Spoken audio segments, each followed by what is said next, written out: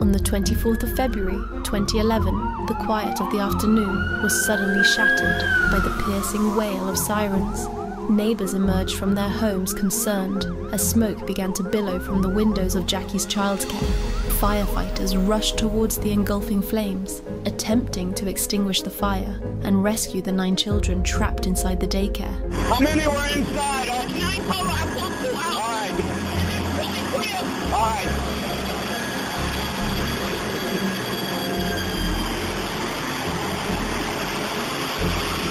Got 9 total. 2 came out there. Ours coming through, she said. So 7 more inside.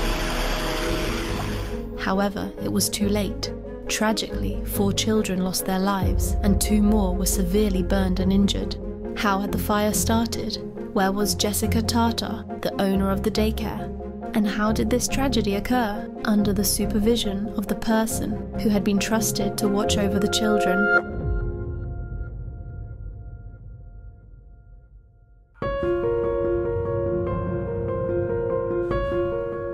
On the 24th of February 2011, everything seemed normal as parents dropped off their children at Jackie's childcare, a small home-based facility nestled in a quiet neighborhood of Houston, Texas.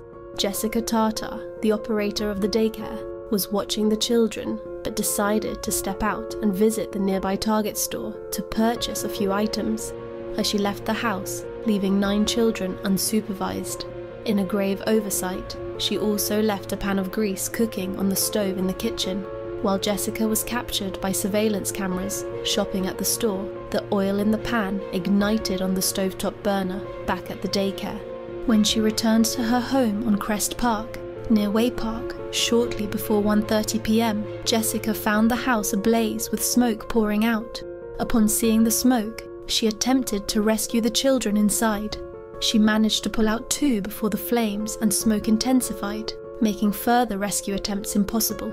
In a state of panic, she made a chilling call to 911 to report the fire, saying, "2810 Crest Park, I can't see anything. I can't even go in there and get them. They're dying." When firefighters arrived at the scene, the house was completely engulfed in flames. They promptly opened the roof to allow the smoke to escape. They tried to help him as far as I saw, and then they took him out on the ambulance. So those 7 kids, did they appear okay? Were they working on them? They were all working on him as hard as they could. Sadly, however, it was too late for some.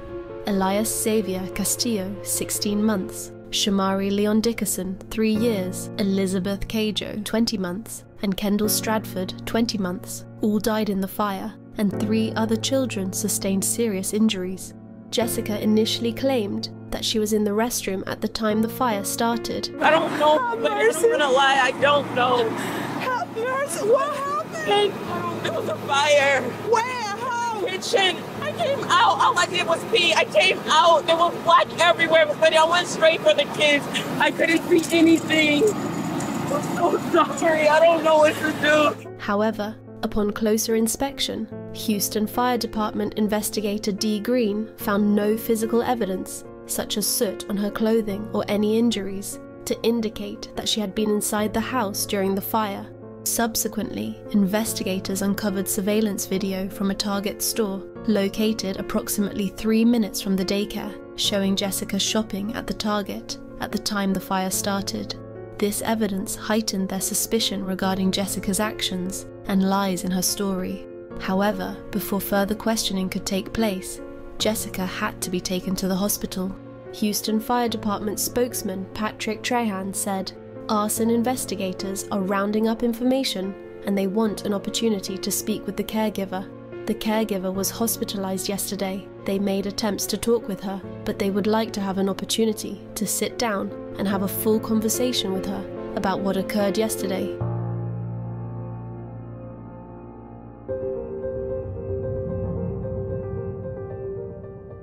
At the hospital, investigators attempted to speak with Jessica to obtain a statement.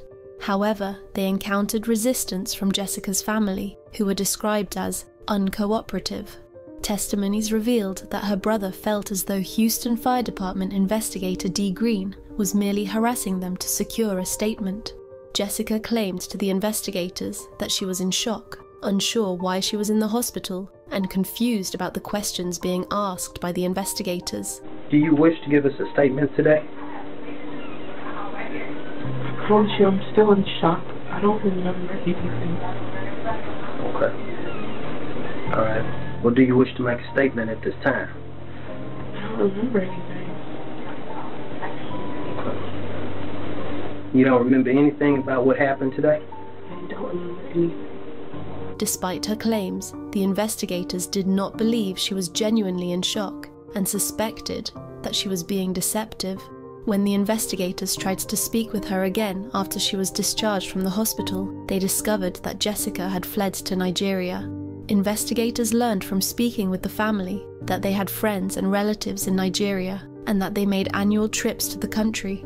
This information provided a possible link to Jessica's whereabouts. Ms. Tata is believed to have flown to Nigeria just before the state of Texas filed criminal charges. The FBI, U.S. Marshal Service, and now reportedly Interpol are all involved in tracking down Ms. Tata. The authorities believe that Ms. Tata is in Nigeria, perhaps near the oil city of Port Harcourt. The practical effect of a red notice filing is that Ms. Tata will be landlocked. If she attempts to travel from Nigeria to another country, for example, and if she goes through immigration and customs and her name is run, then the red notice is going to pop up and she'll be arrested in that country and placed in extradition proceedings between the country she attempted to enter and the United States. Subsequently, Jessica Tata became one of the U.S. Marshal's 15 most wanted fugitives and remained on the run for more than 20 days. With the assistance of Interpol and agents from the State Department, she was finally located and apprehended in Port Harcourt, Nigeria, on the 19th of March 2011.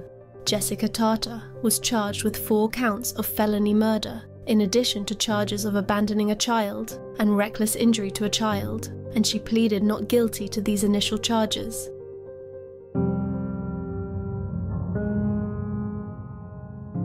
Jessica Tata's trial began on October 24th, initially focusing solely on the murder charge connected to the death of 16-month-old Elias Castillo.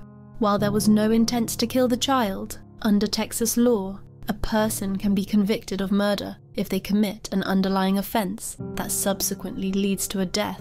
The prosecution did not need to prove that Jessica intended to harm the children. Rather, they needed to demonstrate that the deaths occurred because she placed the children in danger by leaving them unsupervised. This falls under the category of felony murder in Texas law, where someone can be convicted if they commit an underlying felony that causes a death.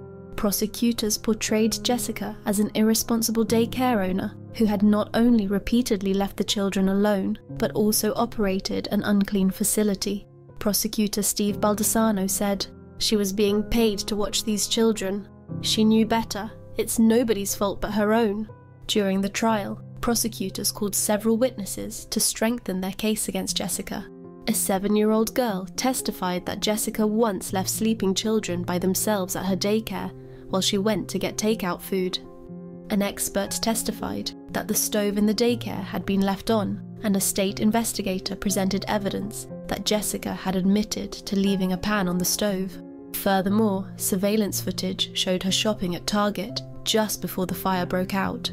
A former Target manager testified that Jessica did not appear to be in a hurry or concerned after realizing she had left the stove on while the children were at the daycare. She was in the building for maybe 5 to 10 minutes and she was in no hurry to leave the building at all. She didn't tell us directly that she went to the grocery store, but we could see grocery bags and drinks right there at the front of the door. Neighbours provided emotional testimony, recounting that they heard the children crying as they made desperate but unsuccessful attempts to rescue them from the engulfing flames. To illustrate the severity of the situation, jurors were shown photographs of the injuries suffered by 2 of the 3 children who survived. The photos depicted 22-month-old Dajon Ashley, who sustained burns covering 22% of his body, and 2-year-old Michaela Dickerson, who suffered burns on 15% of her body. Both children had undergone multiple surgeries to treat their severe injuries. During the trial, parents of the children, who were either injured or died in the fire, expressed to the jurors that they had placed their trust in Jessica, believing she was a qualified caregiver. However, a shocking revelation emerged in court. that further complicated Jessica's defense. It was disclosed that when Jessica applied for her home daycare license, she failed to mention that she had previously pleaded no contest to an arson charge as a juvenile in 2003. This charge was related to 2 separate fires that occurred on the same day in bathrooms at her Houston high school. This past incident raised serious concerns about her judgment and character, influencing the jury's perception of her culpability in the daycare fire. Susan Lamaya, a former district director of licensing at the Texas Department of Family and Protective Services, told jurors, "If we had had that information, that would have prevented the agency from issuing a license. A history like that elevates the concern about taking care of children." She carried on by saying that her agency does conduct background checks on all applicants. Unfortunately, this check did not reveal Jessica's criminal history. The official expressed uncertainty about why Tata's criminal past had not been detected. Jessica's attorney, Mike DeGuerin, presented a defense suggesting that Jessica might have been under the impression that her juvenile criminal history was confidential. He argued that this misunderstanding could have led her to believe that she was not required to disclose this information on the daycare licensing application. In the juvenile system, a defendant typically does not enter a guilty plea, but rather a plea of true to charges of delinquent conduct. Jessica had entered a plea of true to the charge of arson and had been sentenced to probation. Her attorney's argument aimed to highlight the possibility that Jessica's misunderstanding of the application's questions about her criminal history could have been genuine, rather than an attempt to deceive. During the trial, Lisa Hayes, an arson investigator with the Houston Fire Department who had previously taught a fire prevention class that Jessica attended as part of her probation for the arson case in 2003, provided compelling testimony. She told jurors that during the course, Jessica displayed a concerning lack of empathy or concern for the potential harm her actions could have caused. According to Lisa Hayes, Jessica explicitly expressed indifference about the possibility of injuring others due to her actions. Lisa Hayes quoted Jessica saying she didn't care about hurting other people. Additional testimony in the trial highlighted Jessica's troubling behavior during her high school years, reinforcing concerns about her character. Sandra Wilson, an assistant principal at the high school Jessica attended following her arson case, shared her experiences with the court. Sandra Wilson testified that she had to discipline Jessica on multiple occasions, including an incident involving forged grades. She described Jessica as having a presence about her that was very intimidating to other people. Sandra Wilson further recounted a particularly alarming episode where Jessica attempted to follow her home from school one evening after being disciplined. She said, "I didn't want her to know where I live. I was shook up." According to another witness, Jessica was reprimanded on 5 additional occasions, including 2 instances of theft and 1 each for trespassing, disruptive activity, and assault. This pattern of behavior painted a picture of a person with a history of defiance and disregard for rules and the well-being of others, elements that were critical for the jury's understanding of her character and the nature of the daycare fire incident.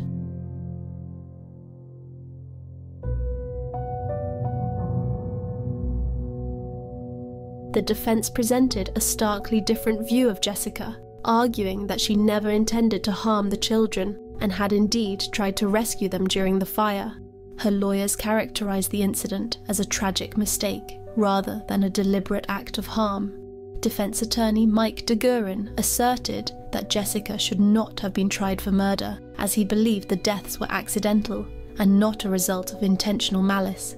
To support their argument, Jessica's family and friends testified, portraying her as a compassionate individual who deeply loved children. They appealed to the jury for leniency, highlighting her character and her efforts during the crisis. Jessica's brother specifically noted that she managed to carry 2 children out of the burning home and attempted to return to save more, but was overwhelmed by the smoke and flames. These testimonies aimed to show Jessica as a dedicated caregiver who found herself in a disastrous situation, underscoring the defense's argument that while the outcome was horrific, it was not a result of a deliberate or negligent disregard for the safety of the children in her care. The defense also introduced expert testimony to suggest that the cause of the fire might have been faulty kitchen equipment rather than negligence on Jessica's part. Their sole defense witness, an engineering expert, testified that he believed the stove was off at the time of the fire. He proposed an alternative theory, suggesting that a malfunction in the refrigerator could have sparked the blaze. Additionally, he discussed potential issues with the stove, noting that the Electrolux range model in question had a history of complaints, including incidents where it unexpectedly switched from low to high heat or turned on by itself. Despite these arguments, the jury ultimately was not convinced by the defense's claim that a malfunctioning appliance was to blame for the tragedy. After deliberation, they found Jessica Tata guilty of felony murder in the death of Elias Xavier Castillo, rejecting the possibility that the incident was an accidental fire caused by faulty equipment.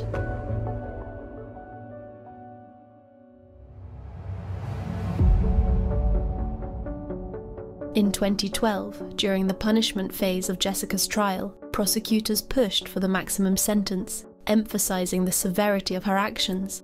The potential punishment ranged from 5 years to life in prison. At the sentencing hearing, held in a Houston courtroom, the great-grandmother of Elias Castillo, who died at the age of 16 months, addressed Jessica directly. While holding Jessica accountable for the tragedy, she expressed her forgiveness. She said, "Nobody wins in this situation. My heart goes out to the Tata family and those precious mothers and fathers who lost their babies." His grandmother, on the other hand, said, "She deserves life in prison, so she doesn't do any more harm." During the closing arguments of the punishment phase, Jessica's attorney emphasized that the fire and subsequent deaths were accidental. He argued that Jessica made a terrible mistake, but never intended for the children to be harmed because she loved them. He urged the jury to consider that Jessica had no malicious intent and that the tragedy was the result of a lapse in judgment rather than deliberate negligence. He said she should have called for help, or she should have said to herself, "I'll wait until they wake up, change their diapers, I'll load them up in the car, and we'll go to Target together." But she didn't. She thought, "They'll be fine, I'll be back in 20 to 30 minutes and they'll be fine." That is where she was wrong, and that is where she's going to live with that decision for the rest of her life. She mourns for those children. He argued that Jessica would pay the price forever, regardless of how long she spent in prison, due to her poor judgment. He urged the jury not to let emotions dictate their decision on the length of Jessica's prison sentence, emphasizing that the tragedy was not the result of malicious intent. Instead, he implored them to recognize it as a lapse in judgment that would haunt her for life. However, Assistant District Attorney Connie Spence argued during the closing arguments that evidence showed Jessica had left the children home alone on previous occasions. Connie Spence asserted that Jessica consistently put her personal desires ahead of the well-being of the children in her care. This behavior, Connie Spence emphasized, demonstrated a pattern of negligence and disregard for the children's safety. She said if that was the first time she had ever left those babies alone, she would be in a hurry. She would be panicked, thinking, "Okay, I need to get home, I need to get home." She made her life the priority, not those babies. She was going to do what she needed to do and work around the babies. What we want is justice, not vengeance. What's a child's life worth? How can you put a number on a child's life? They will never be back, and what could have been will never be. During an emotional closing argument, prosecutor Connie Spence showed the jury a video of the children playing together not long before the fire. She added, "We as human beings look forward in life, and they've been looking at Jessica Tata for the last 4 weeks, and they can humanize her. Because we are human and because we look to the future, we tend to forget the past too quickly, particularly when all you have left is a flat piece of paper." Jurors then heard from several witnesses, including Jessica's sister and the mothers of the victims. Jessica's sister testified that her sister was devastated following the fire. Elias Castillo's mother, Keisha Brown, also took the stand. She chuckled softly as she described her son as a happy baby who always seemed to be smiling. However, tears began to flow as she recounted how she learned her son had been injured in the fire at the daycare and how she held onto the hope that he would pull through, but he tragically passed away the next day. She said, "Can't nobody say a single word and make you feel better because your heart is breaking?" Jurors deliberated for 7 hours over 2 days before finally reaching a decision. Ultimately, 24-year-old Jessica Tata was sentenced to 80 years in prison for the death of Elias Castillo. As the punishment was announced, Jessica showed no visible reaction. In addition to the prison sentence, she was ordered to pay a $10,000 fine. Ms. Tata, please stand. Verdict. We, the jury, having found the defendant, Jessica Tata, guilty of felony murder, assess her punishment at confinement in the institutional division of the Texas Department of Criminal Justice for 80 years and assess a fine in the amount of $10,000. Initially, Jessica was scheduled to face 3 other counts of murder, 3 counts of abandoning a child, and 2 counts of reckless injury to a child.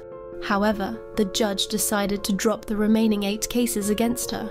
The district attorney's office retained the option to refile the murder charges at a later time, but felt it was in the best interest of the families for Jessica to begin serving her prison sentence immediately.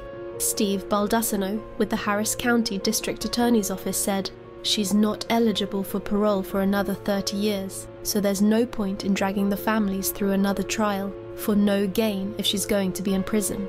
Despite only being sentenced for the death of one of the children, during the trial, jurors heard about the deaths and injuries of all of the preschoolers. He carried on by saying, "They heard about all of the kids. All 7 were mentioned from beginning to end. I think the 80-year sentence reflected that. We want to make sure the message goes out clear, and I think the jury felt this way, that if any daycare worker or anybody dealing with the elderly, that they pay attention and they look at this verdict, and it changes the way they do things." He said there was no way to stack additional sentences on top of the 80-year punishment, so any more trials would be redundant. He said, "There's really no reason to drag the families through all of that again. They pretty much understand there's no point in going through that again for nothing. She's already doing the time."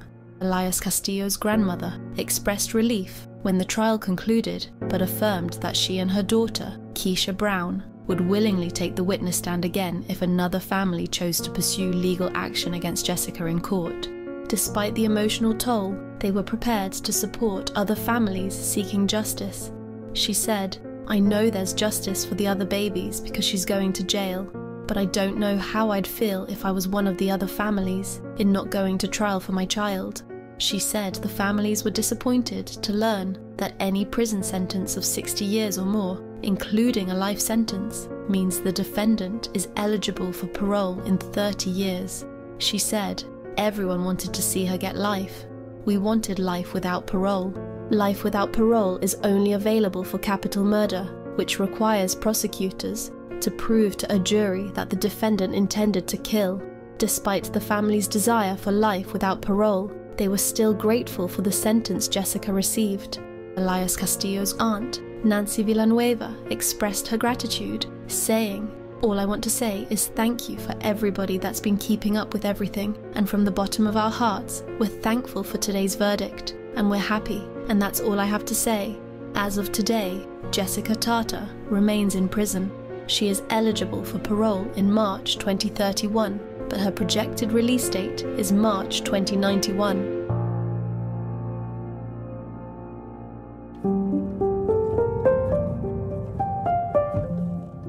The firefighters who responded to the scene still have nightmares about what they witnessed that day, and they continue to struggle with the emotional pain. When the dispatch dropped, it said, daycare center on fire, reporter, people trapped. That's one of the ones that really bother you, and you're hoping it's not true when you get there, right? So it's almost like one of those nightmarish scenarios that come true that you don't want to.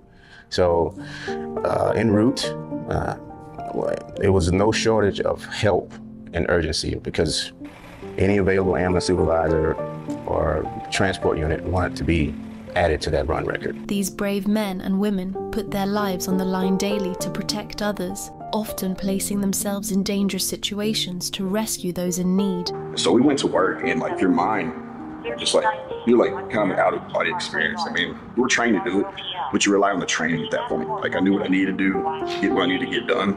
But the human part, like, I was crying. It was like, I looked up and he was, you know, doing CPR on a woman, and the other guy was just like, it's like dropped me in the middle of the twilight zone. It's easy to overlook the immense risks they face and the extremely difficult and harrowing circumstances they endure.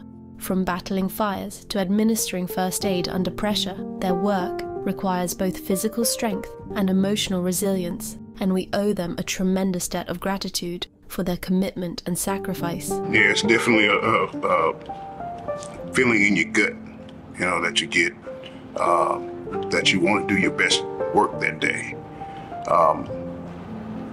It was pretty good, Richard. In 2018, KPRC2 spoke with Tiffany Dickerson, the mother of 2 children who were in the house that tragic day. Sadly, her 3-year-old son, Shamari, did not survive, but her 2-year-old daughter, Michaela, managed to escape, despite being severely burnt. Firefighters said that it was clear 3-year-old Shamari had tried to take the burning pot off the stove to try and save the children, as he had the most severe burns. When he realized it was too late, he heroically covered his little sister Michaela with his own body and saved her life. It was nap time, but everybody was in a fire. They were trying to escape, the kids, but me and my brother, we couldn't escape, so he just got on top of me, protecting me, and he was a really good hero. Reflecting on that day, Tiffany Dickerson recounted seeing her daughter. She said, "I pulled back the sheet, and she looked like a peeled lobster. All I saw was flesh. I was just thinking to myself, I don't know how they're going to be able to save her legs." Michaela was rushed to Shriners Hospital in Galveston, where the medical team worked on her and saved her life. Michaela has undergone 13 surgeries and will need more as she continues to grow. She calls me a miracle.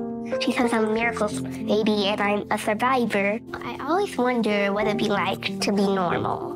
Like, if my brother survived, if I was never in the fire, that I wouldn't meet, like, Shriners Hospital or the really nice nurses and doctors. Sadly, despite her challenging childhood, Michaela continues to face adversity, having been bullied by children who don't know her story. I just still have to put on a good face because I have to show the bullies that they can't push me around, but they can't make me feel bad, and I have to show them that they can't ruin my day. Yet, even after all she's endured, Michaela remains determined to help other children who may look or feel different. You have to embrace the fire part of you, because whether you like it or not, it's going to be who you are. And don't let other people stop you from believing, because you're beautiful just the way you are. I had one dream that I had a dream for very long, to be an actress, but my other dream this time was that I was going to be sharing my story to the burnt people. Little Michaela's strength is genuinely inspiring, and it's clear she has grown into an incredible person. Her courageous recovery and her willingness to share her story inspire hope and resilience in the face of adversity. Following the fire, the city of Houston aimed to enhance the protection of children in home daycares. The city council passed an ordinance requiring home daycares to pay a $100 inspection fee and undergo annual inspections by the Houston Fire Department. Jessica's daycare, like all home daycares, was already inspected by the state.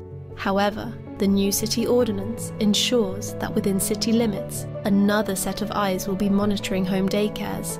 The new ordinance requires the fire department to check for fire code violations such as smoke detectors and clearly marked exits.